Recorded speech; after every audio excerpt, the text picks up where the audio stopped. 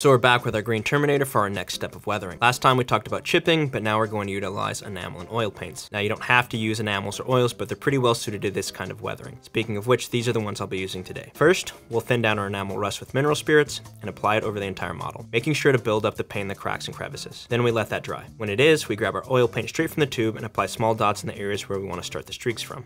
Then we grab a dry, clean brush and gently feather the dots downward in a straight line. Once those are dry, we apply an ultramatte varnish. Now it's looking pretty gritty and battle worn already, but next time we're going to tackle the base and the final steps of weathering.